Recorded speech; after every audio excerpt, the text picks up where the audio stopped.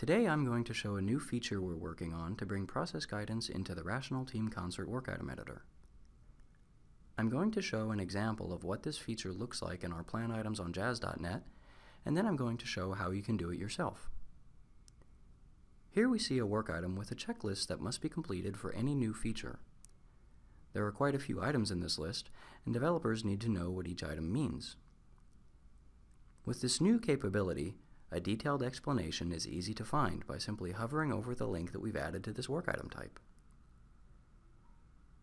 If you want to try this out in your own work item types, it's done by adding the new static rich text to your editor presentation and linking to any resource which responds with an OSLC preview. In our checklist example, I copied the URL from an element of my process description and added it to my work item presentation. This gives us a simple way to start bringing our process guidance into the tool. We hope this new feature is as useful for your team as it has been for ours. Thank you for watching this demonstration.